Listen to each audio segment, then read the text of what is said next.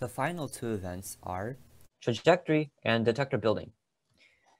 And these are standard high school level projects, but they have solid learning opportunities baked into them. And there are plenty of connections you can make between your courses in physics and computer science, maybe even statistics if you take it, to these two events. So for those of you who want to supplement and enrich your academic knowledge and get a glimpse into some real-world engineering problems that you are mature enough to solve after taking these classes, these events are for you. So these events are useful and they're quite fun. So let's get right in. The first one on the list is trajectory, which is essentially a catapult. You have to build a catapult and that launches the device into a target. This target will be, as with gravity vehicle, nobody knows where the target will be before they get to the competition. All you know, it's going to be between 2 to 8 meters away from the launch point.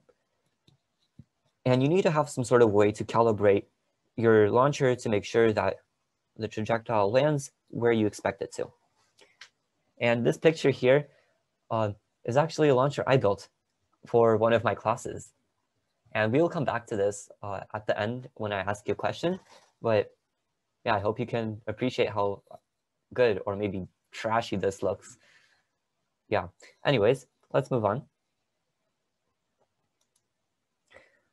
The launch zone will look something like I drew in this schematic. Looking from the top, it will be in a high school gym, and you'll have a 1 by 1.5 square meter zone in which you can put your launcher. And from this launcher, there will be a center line, and there will be two targets near the center line. The near target, the one that's closer to you, and the far target, which is further away. Now, what's special about these two targets is that the near target, if we look at it on this picture, which is the side view, can be elevated up to 2 meters. And the far target will have to remain flat on the ground, but it can be moved up to 2 meters away from the center line. So you'll have to aim it sideways, have to shoot it to the side. And it's not going to be at a predefined location. It's going to be at a certain point between 2 and 8 meters away from the launch zone. And that distance can be defined either in 1 meter intervals at regionals. So the event supervisor can say, launch it to 3 meters, and you have to launch it to 3 meters. At states, they'll give you the intervals go down to 50 centimeters. And at nationals, it goes down to 10 centimeters. So as with gravity vehicle, you need to have a way to make sure that you can control where your projectile falls to the nearest 10 centimeters or less. Because remember, at gravity vehicle, the stopping point was less than the interval. And here, you'll probably have teams hitting bullseye. So this is really whose device can run most consistently and most precisely, most accurately. And let's look at how perhaps let's look at a couple of students trying to perform this or test their launcher at the competition with this video. It's not an official Science Olympiad video.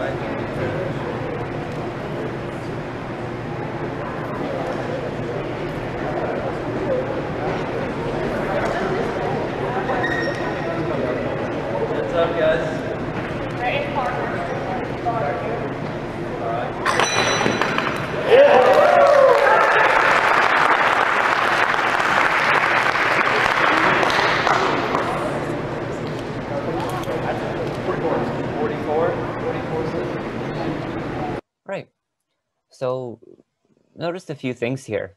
Their first launch was quite unsuccessful. Notice how it landed somewhere. It landed on the blue, on the white kind of trash bag around the target, like all the way over here. That's way off. But that's what happened there is because when they pulled on their trigger mechanism, so right here, when they pulled on it, notice their entire catapult jerks a little bit to the side, like that, and that made the projectile also go to the side.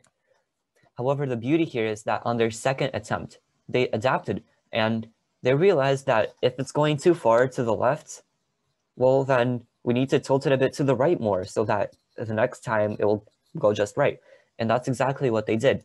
So in the next one, they tilted the device kind of, well, let's see. Yeah, they see how it's tilted very off to the side.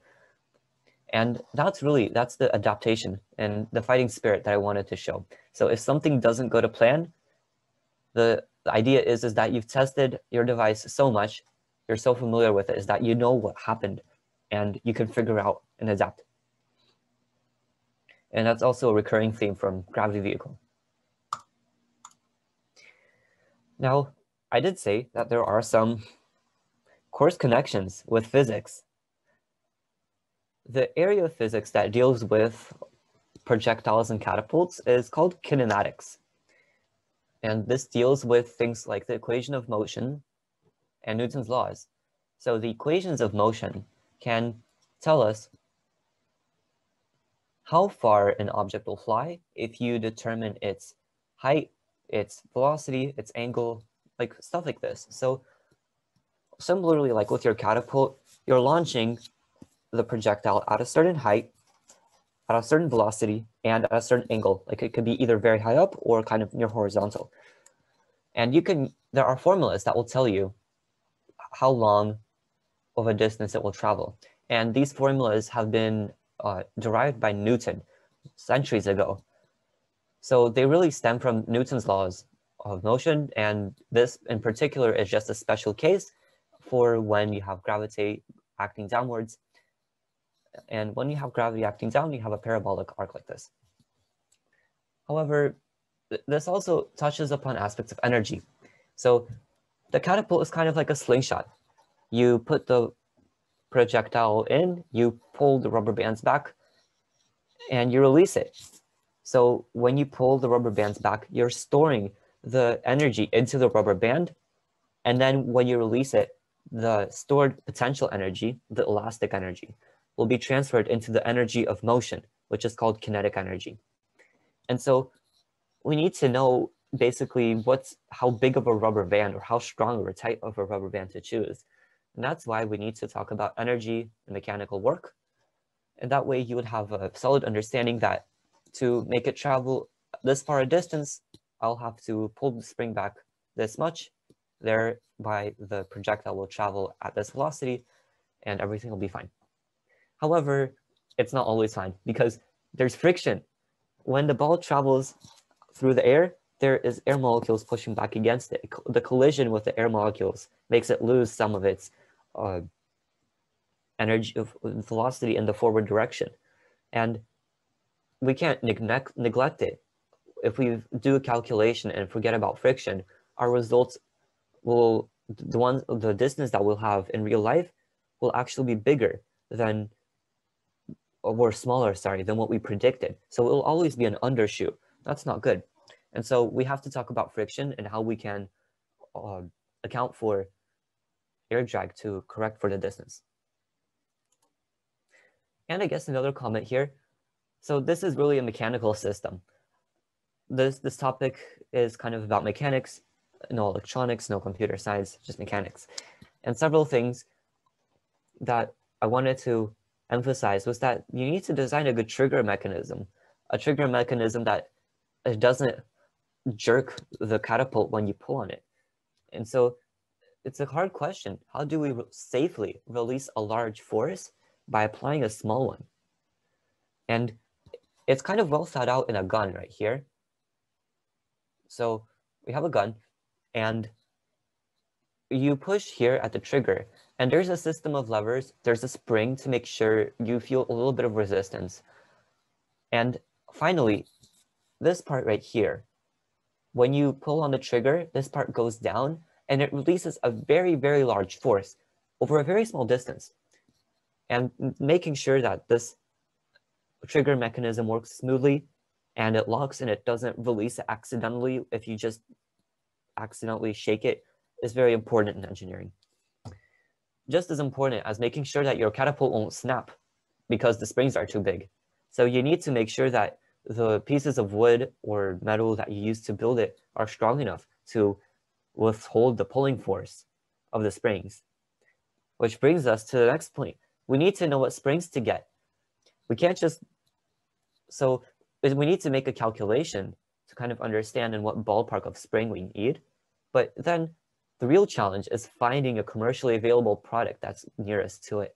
So we can't afford to have a custom built spring delivered to our door. We have to buy something similar or the nearest match. And engineers spend a lot of time of their working hours looking for these commercially available parts. Finally, you need to have some sort of aiming device. It needs to be easy for humans to use because making something easy to use reduces mistakes. If you have something complicated, something hard to set up, chances are you'll mess it up on the competition because you're nervous. So that's why we want you to build something called an aiming device. A very simple one here is on a gun. Yes, catapults are kind of like guns. I guess I didn't realize that. So the way you aim the barrel so that the bullet goes in the right direction is that you make sure that this front sight, the stick, is perfectly aligned with the rear sight when you look through it. So when you look through, you need to see the stick right between in that little gap here. And that way you know that you're aiming straight. So these types of things are basically, we need to build a good mechanism, nothing fancy, no electronics. It needs to work well. And the area of engineering and science that deals with this is called mechanical engineering.